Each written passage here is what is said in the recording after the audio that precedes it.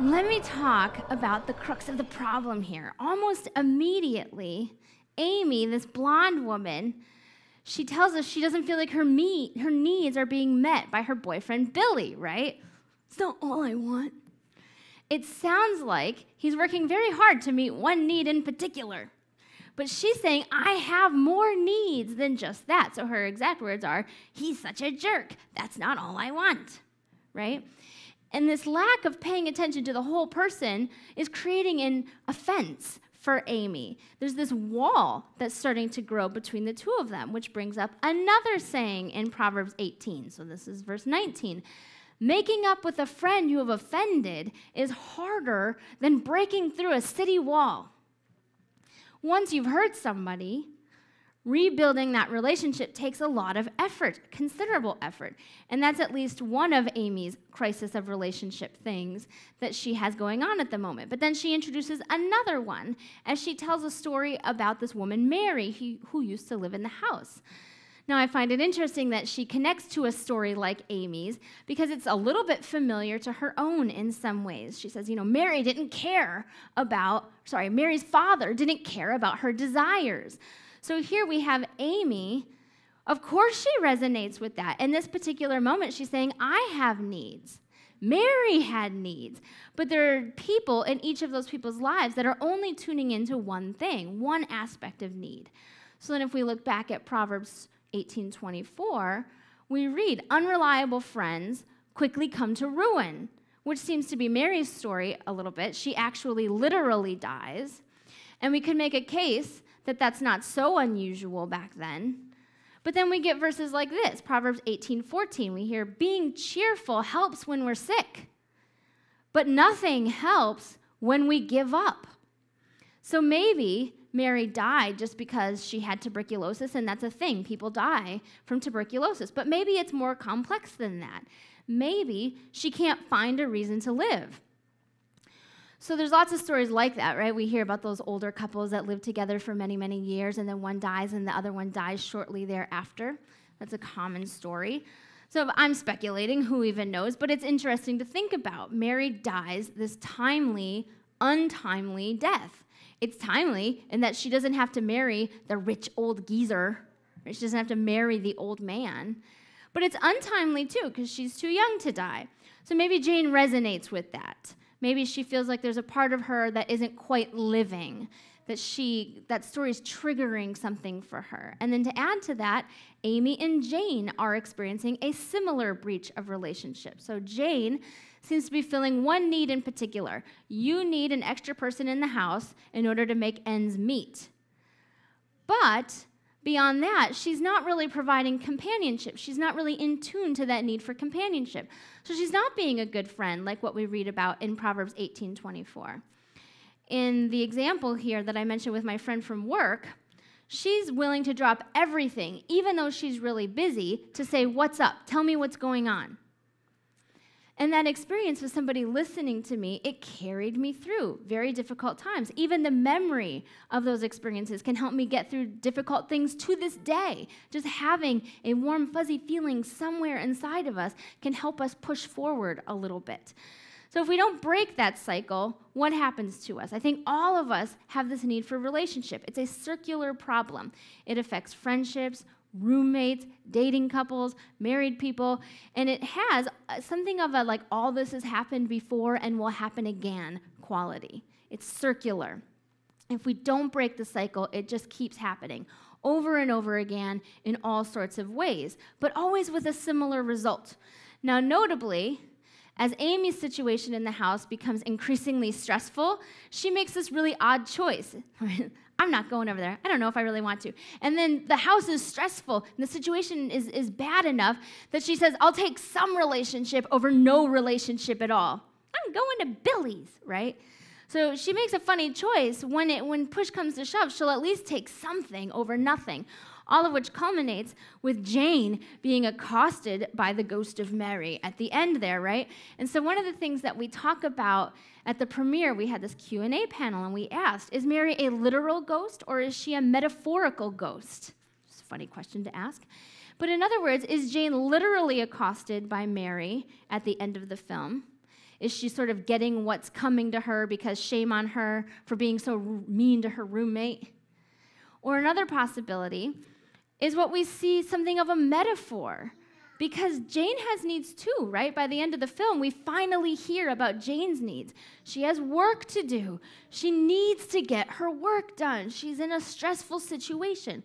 But instead of just saying so, she goes to great lengths with this practical joke to get some peace and quiet. And she goes out of her way with this joke a little bit, right? So even if she doesn't literally die, she's certainly not living a full life. There's this huge gap going on between her and her roommate. So nobody in the film then is being fully represented as fully living. Amy doesn't feel like Billy is seeing her as a full person. Mary's father wasn't seeing her needs. Jane isn't seeing Amy's need for a relationship in the moment. And Amy isn't seeing that Jane needs peace and quiet. Nobody's needs are being met. It's one big unhappy mess. And unless we find our way out of that cycle, Solomon tells us in another wisdom book that we're just going to keep experiencing the same difficulty over and over again. So that's Ecclesiastes 1:9. What has been will be again, and what has been done will be done again. So if that's the case, and we're just going to keep repeating this if we can't break it, how do we break the cycle? How do we engage with the multifaceted aspects of who we are and who the people around us are? Is there a way out of being afraid that we're going to be perceived as needy? Right? Because I was like, oh my gosh, this quiz just proves how needy I am as a person. Is there a way out of that fear? Is there a way to move beyond putting up walls so that we get back to friendship and we don't lose hope to the point of despair? So we'll talk about that. How do we find a way into better relationships? And the first thing on your program is this. Maybe it's okay to acknowledge and even claim that it's healthy and normal to need things from a relationship. Amy's saying, I need more than romantic passion from my relationship with Billy. She's also saying, I need more than help paying the bills with Jane. Jane is saying, I need to be able to get my work done, just on a practical level. And don't we all have various needs? Sometimes when Dominic and I are in a fight, he'll say, like, what's bothering you? What's really bothering you? And I'll have this whole list, this and this and this. And he'll say, yeah, but what's really bothering you? And I'll say, it's not one thing. It's all of these things. It's not that I'm being irrational. This is just my life.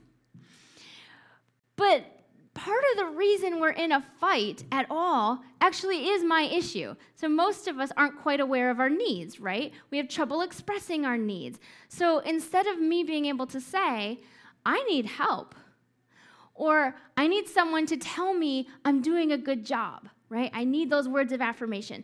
I go on the offensive instead, and I say, you aren't doing anything around here, and here's all the ways that I feel like that's true. Now, of course, that's not true, right? Because if you look at our lives, neither one of us is living a particularly lazy existence these days. We don't really just sit around and do nothing. But instead of getting in touch with my needs and risking being vulnerable, I'll put up this wall and I'll say, the issue has got to be you. I'm doing my thing. What's going on with you? So if I slow down and I just think about it, a better way of articulating my issues at that particular moment might be to the effect of, I'm feeling like a failure right now, right? But that takes vulnerability to say, I feel like a failure right now in some particular way, and I'm looking for any way at all to project those feelings of failure somewhere else. I need to not be a failure so that I don't feel bad. And you seem pretty safe. I'll put it all on you, right? So how do we get out of that? First, I think we need to slow down long enough to say, I have needs, and it's okay that I have needs. Having needs does not make us selfish or weak or dependent. Needing help doesn't make us selfish, weak, or dependent. Needing a listening ear does not make us selfish, weak, or dependent. Needing physical touch does not make us selfish, weak, or dependent. We have needs. We have lots of them. That's part of being human. So once we can do that, then we probably need to get in touch with what those needs are exactly. So we can acknowledge we have needs. What are they? And this tends to be different from one person to the next, and even from one moment to the next. Sometimes we need more passion for what it is that we're doing. We need to find a way to motivate ourselves. We were excited, now we're not so excited anymore. Or maybe, sometimes we just scratch the surface and we say, I need downtime. Okay, that's a good start to recognize that we need downtime. But then we get that downtime and we don't feel satisfied. I need more downtime. So it's probably that we're not really in touch with what type of downtime we needed. So do we need downtime in our house or away from our house? Do we need creative downtime, or do we need downtime where we don't do anything at all? Do we need to get out? Do we need fresh air? Or do we need sleep? What kind of downtime do we need exactly? And, sometimes it's not even what do we need more of. Maybe it's what do we need less of. I need less stress. So there's the surface. I need less stress. Well, what specifically do we need? Do we need more partners in order to spread the stress around? Do we need a different commute schedule? Do we need a larger income? Do we need smaller bills? What kind of less stress is going to make the less stress work out for us? But most of us, we're kind of like, I don't want to appear to be needy. I want to be the person that helps people. I want to be the noble one. I want to be the smart one. I want to be the wise one. I don't want to be the needy one. So first we need to be able to say, it's okay. It's normal and healthy to have needs. And then we can be happier people just on that level. We can be more available to others once our needs are met. So that's the first thing. Secondly, once you discover your need, communicate it with someone. So this is yet another layer of vulnerability that I think we'd rather not face, because there's this chance that people might reject us. They might not be the good friend to us that we're hoping that they will be. And we might end up feeling more needy and more disappointed for having even tried to be vulnerable in the first place. And those are real possibilities. I don't mention them just to shrug them off. I've certainly tried myself many times at various points to be like, I have a need, and then I feel like somebody blows it off, right? So one time I was trying to communicate my need for help, and somebody said, well, you're not the only one that's busy. And that's certainly a true statement. It's probably true that that other person needed help in their own lives at that particular moment. So the possibility that we can feel not so good for being vulnerable is there. I'm not blowing it off. The struggle is real. Maybe we actually do need to have a plan in place then ahead of time for people that we can trust, people that we can be vulnerable. So maybe we go to someone that we feel close to and who we feel will hear us reasonably, and we make a plan. Maybe we say, hello, friend that I'm choosing to be vulnerable with, right? I'm trying to turn over a new life, a new leaf. Life leaf. I want to start doing a better job of being aware of my needs, and I want to start doing a better job of communicating those needs more clearly. And I think this is going to help me be happier in general. I think if I can get this out in the world, something's going to change for me. And I'm hoping that I'll be more effective even, right? So I've got all these goals, I've got all these plans, this is why I'm doing this, and I feel like this is a big step for me. And so I was wondering, can I practice with you? And maybe if I discover that I have a need, maybe I'll just share that with you first. I'm going to get it out in the world by sharing it with you first. And so I'll tell you, I've personally tried to cheat this one, like by not using an actual person. I'll speak to myself. I'll use myself as the vulnerable friend. And it doesn't quite work. So I'm in my car, and I admit to myself that I'm feeling some particular need, and I'm wildly sympathetic to myself. It's amazing. But then I go and I share with that other person, and it doesn't go that well because the wall is already up, right? We've already created this breach to begin with. So for that person, it's sort of like hearing, okay, this is your typical, you always want something from me, right? So sometimes we need to have an explicit conversation ahead of time before things get crazy to say, I'm going to try and turn over this new leaf. I was wondering if you would try this with me. And then we've got it, or we've got some ground to work with a little bit. So that's that one. Now, point 3, allow others to have needs and practice respecting their needs. So this is classic, you scratch my back, I'll scratch yours, right? Recently, I found I've been forging some new relationships in the community, and I've noticed there's this thing. It's real, this give and take. So some people have recognized if I start a relationship out by asking, what can I do for you? Then it's likely that the other person will eventually return that favor in kind, or not, right? So it doesn't always work that way. I've certainly had friendships where I do more of the giving, but those friendships inevitably don't go very well over time, right? We start to connect less often, and it stands to reason because it's kind of a one-way street. I do all the giving, you do all the taking. And so those tend to trail off. But there's another proverb in 18. This is verse 21. It says this, words can bring death or life. Talk too much, and you will eat your words.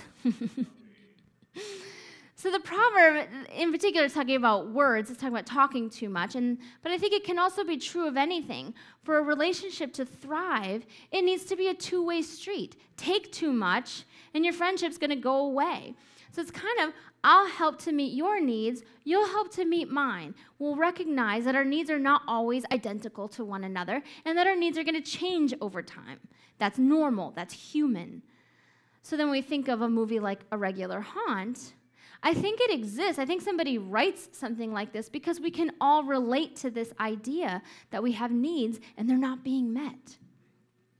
So is it possible to stop that cycle, right? So we've talked about how this can be a cycle. Is it possible to be a catalyst for change? Sometimes we talk about that around here, like one head turns and another head turns, another head turns, and pretty soon you've got a thing, you've got a movement. So can we be a catalyst for change?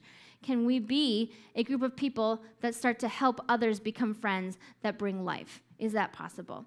And so we're going to go into this time of worship and reflection, as we always do. And what we're going to do in that is just take a few moments to first just ask God, do I have a need that I should be addressing right now? So can I even just get in touch with that?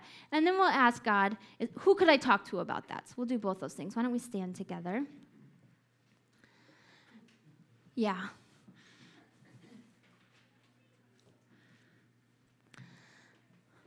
So Lord, as we talk about needs, maybe for some of us it will take us about a half a second to know what our needs are. But Lord, we've also established that sometimes those are our surface needs. So maybe there's something deeper there that we need to be in touch with. So God, would you speak to us right now? Is there any need in particular that it would really serve us to address?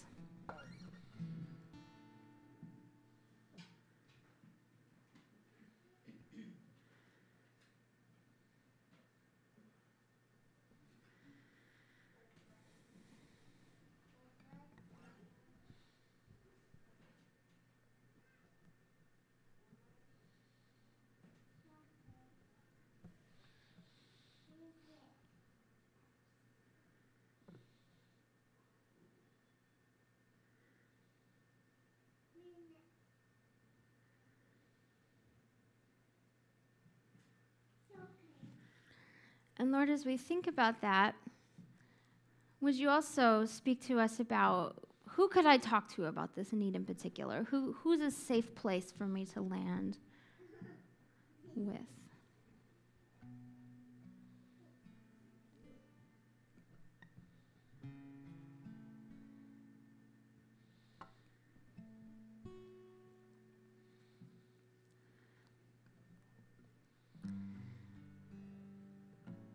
So Lord, we lift up all the needs represented here, the ones that we're aware of and the ones that maybe will come up as we think about this more. And we lift up our relationships to you, our need for relationship and our need for vulnerability and the ability to speak honestly. God, would you be providing for those needs? Would we find answers to this prayer in particular? If we have relationships which, there's already a wall, and breaking through that wall is a challenging thing, God, would you work miraculously in those relationships to break down those walls so that we can be vulnerable with each other and receive from each other in the various ways that we need to.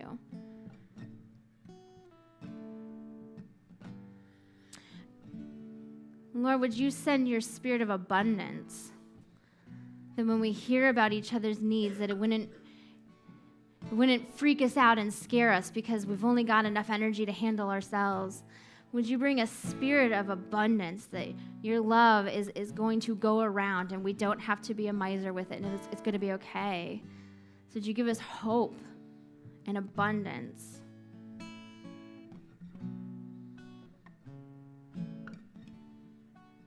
Would you supernaturally bring wisdom that when we hear these needs that we're able to interact with them well?